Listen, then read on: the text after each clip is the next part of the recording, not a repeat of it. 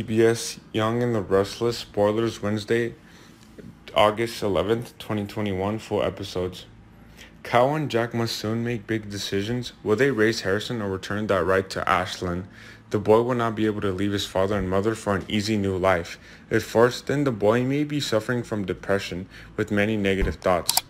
The Young and the Restless update sees both Hunter King and Michael Mueller leave the show. They will thank the audience with an online meeting on Y&R's personal page. In fact, next week could be their end day.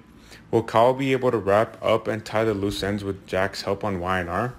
Who will guardianship of Harrison belong to? Anyone would raise the boy rather than his mother, but could there be a big war over this simple thing, causing Harrison to panic? There has been some speculation among Young fans and Restless fans that he is actually not Kyle's son. Tara's absence, however, paved the way for Kyle to move his children to Milan to live full-time. Ashlyn will not easily pass up this great opportunity.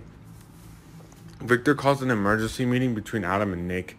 He announces that let's accept Victoria's deeds, merge the company, and prepare to get married.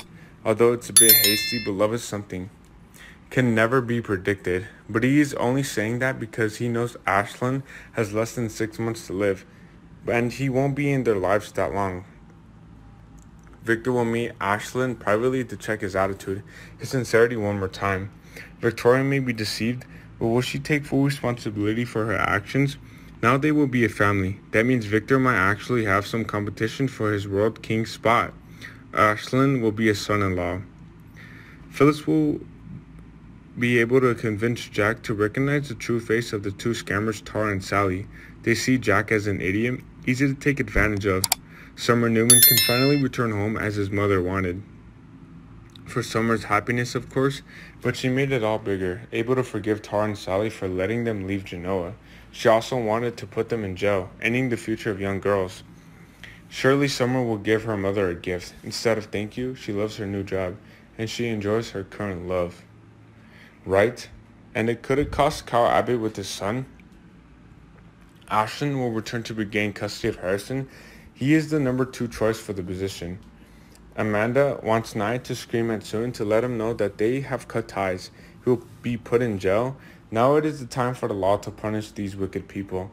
Nia just can't throw away a 50-year-old relationship because her long-lost daughter demands it. Her long-lost daughter continued to demand it.